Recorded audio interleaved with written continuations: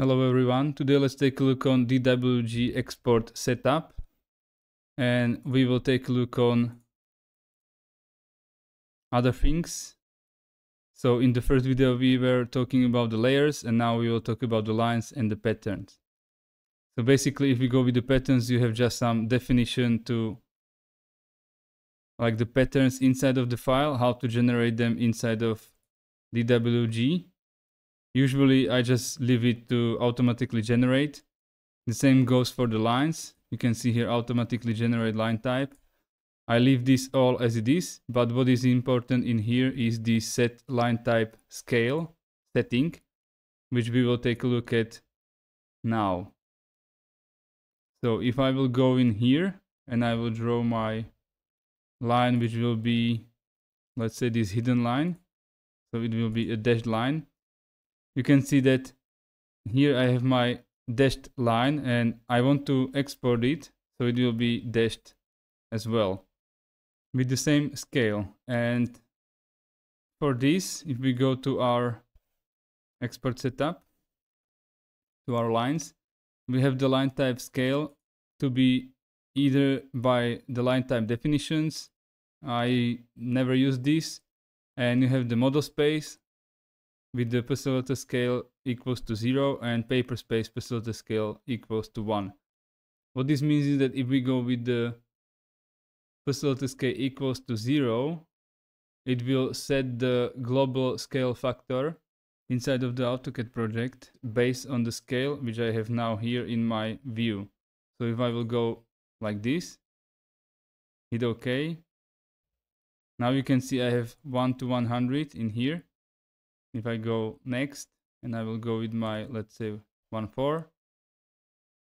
OK.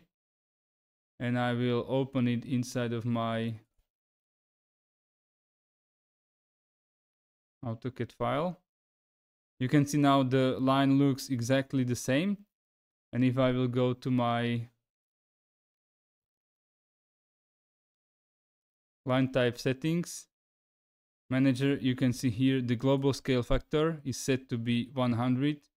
And that is because it is being set like from the export, because we have set the facility scale to be 0. And then the global scale factor is based on the view scale inside of the Revit project. So if I will go now with my parcella, you can see that the value is 0. Okay. So back to our Revit project. If we go now with the other setting, and we will go with the paper space, so parcella scale will be 1. Now what this means is that the global scale factor will be 1, and you will be able to scale the things inside of the DWG based on the annotation scale of the view. So I will go with the 1.5. Okay. Open this. Now you can see that the scale of this line is not correct. If I will zoom it enough, you can see that it is a dashed line, but because of the scale, it is just showing as a solid line.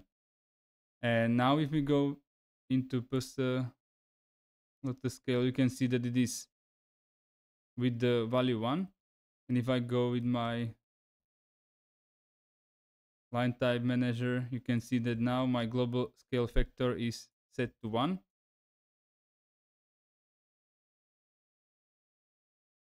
And that means that the scale is being driven by this annotation scale down in here.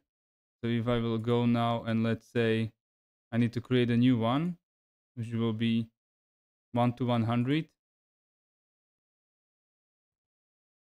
So one paper unit will be 100 drawing units. Hit OK, hit OK.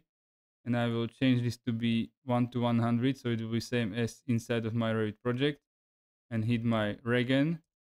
Now you can see that the line is the same. So these are the two most important settings when we talk about DWG export.